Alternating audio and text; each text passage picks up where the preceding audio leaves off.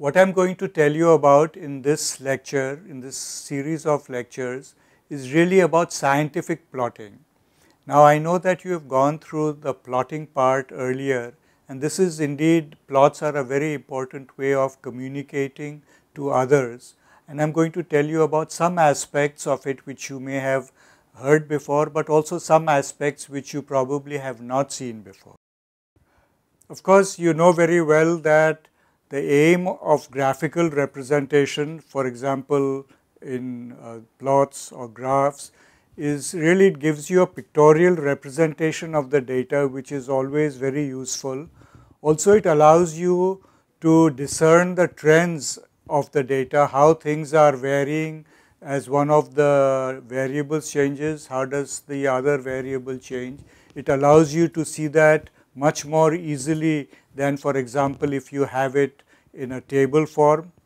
However, what I would really like to emphasize in my talk is how do you fit models to the data, how do you extract out useful physical mechanisms or the existing physical mechanisms from the data that you have, also how to extract out some of the important parameters of the physical models. And as we will see, in some cases really plotting the data well also can lead to discovery of new phenomena.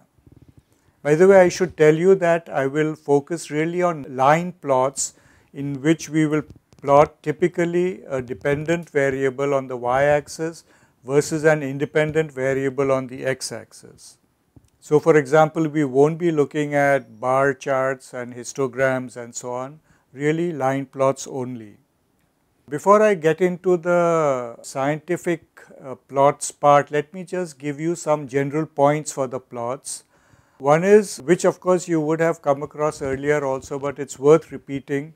Firstly, give figure captions in detail, and the reason for this is that many readers look at figures very quickly to see if the paper is worth reading or not, and if you don't have a good caption, you may actually miss it out. Also, furthermore, I would say that in the caption you may want to actually put in some important points, and I have given some examples of this on the slide. Always refer to figures by a figure number, and typically this should come before the figure is introduced, not after. And finally, use colors if appropriate, for example, for online journals and for presentations, but you have to be a little careful about the kind of colors you use. I'll touch upon that in more detail in my full lecture later. Again, a few general points. Choose the maximum and minimum values appropriately.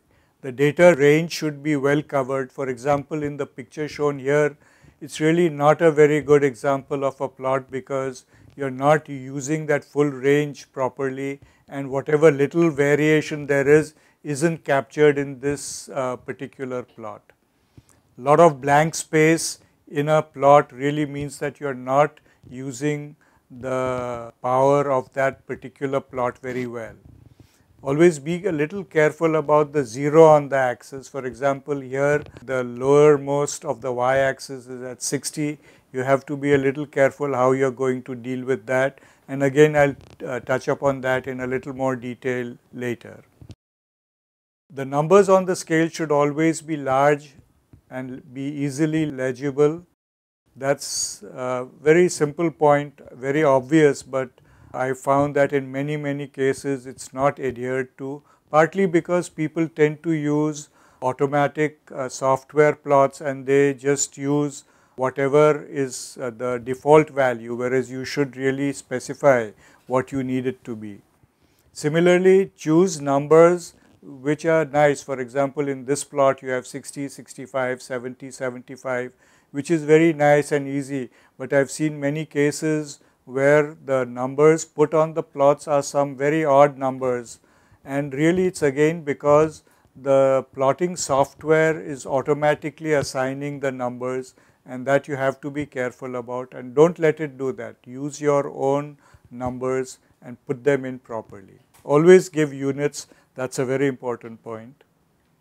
Density, how dense should a plot be? Well, the answer is somewhere in between, not too dense and not too sparse. For example, if it's too dense, it's difficult to see details. If it's too sparse, it means you have not used optimally the space available for you, and it's probably not really doing the best that it can. Here are two examples of plots. One of them on the left side, I would say, is a bit too dense. It has another problem also which I'll touch upon now, and that is you can see that because colors have not been used, it's very difficult to figure out the dots, the dotted lines and the dash lines and the dot dash lines and so on, and it's not easy to tell which one it refers to. In fact, I would say if possible, put the data on the curves rather than in a legend box, and that's shown in the figure on the right. And the figure on the right we can think of as a good plot. It's clear, simple, easily legible.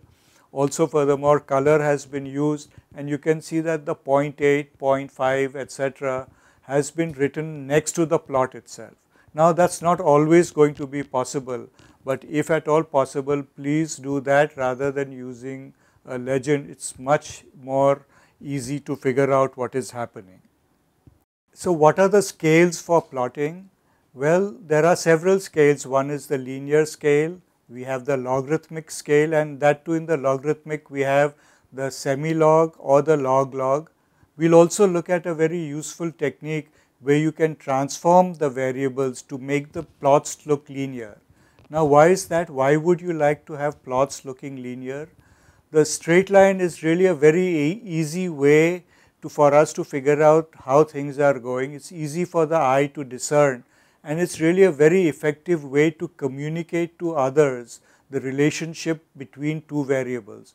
And remember that this is really a course on communication, and what is important is not only what you make of the data, but how effectively you are able to communicate it to others. A straight line is a very good method to do that. The next part of my presentation, I'll tell you more about the scales for plotting and log, semi-log and the transformation, and we'll see how you can use those to extract the best information from your scientific data. So, we'll go ahead now with the next plot, and thank you for listening to this first part of my presentation.